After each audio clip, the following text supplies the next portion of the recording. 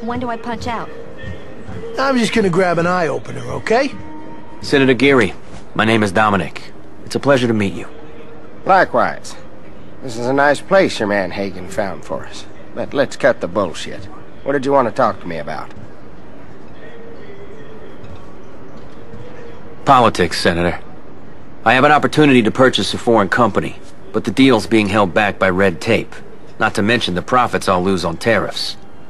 I was hoping that you could help. So you can't get your deal made and decide to blame the politicians? Well, let me tell you. Red tape's there for a reason. So men like me can cut it, understand? So why should I help you? Think about your constituents, Senator. If you help me move this deal forward, it'll bring jobs to America. Jobs that could come to your state. And isn't this a re-election year? You think I need help getting re-elected?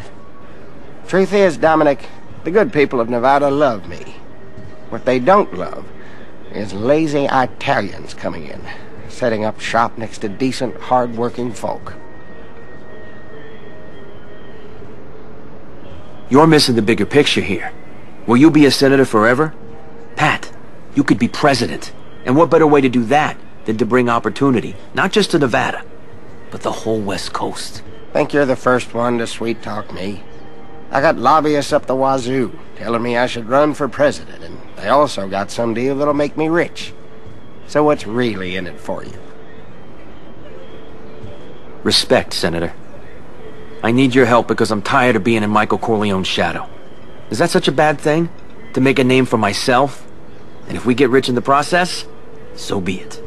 Now we're getting somewhere. See, it ain't about business or politics. It's about showing up your old boss. At least now you're being honest. So this deal, does anyone else know about it? No, just you and me. No one else needs to get a cut. That's why I want to move fast, before others get involved. So I need to know. Are you in, or out? You know what? I don't have to like you, but I like your style. I'm in. I'll get my friends to help for a fee. But in deals like this, I usually expect there to be other benefits as well.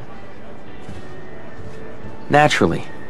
These partners have executive privileges at gentlemen's clubs all over America. If that's something that might interest you, I could make sure you get on the list, so to speak. Is that so? Yes. Well, indeed, I would like to be on that list. So to speak, of course. Well, Senator, as a token of my friendship, how would you like a complimentary stay at La Maison Rouge? In fact, feel free to visit anytime you're in New York. You'll always be welcome. I like your style. Okay, Dominic, it's a deal. Thank you, Senator. I'll have Tom contact you with the details. You're all right. I'll see you around. Enjoy yourself, Senator.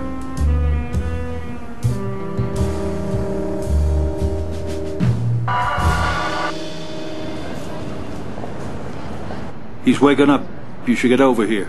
Thanks, Tom. I'm on my way.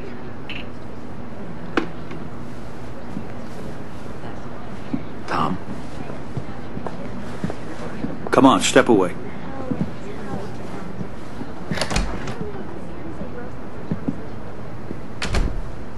I thought we could help you. Hagen, listen. I didn't do anything. I know. It's okay. You're very lucky I was called before anyone else. Nobody knows. Just a game. I'll fix it. How did it happen? I remember. She was laughing. I passed out. When I woke up, I was on the floor. Senator, we're putting a call into your office. Explain that you'll be there tomorrow afternoon. You decided to spend the night at one of our hotels as a guest. Jesus. Pat, look at me. This girl has no family. Nobody knows that she worked here. It'll be as if she never existed. All that's left is our friendship.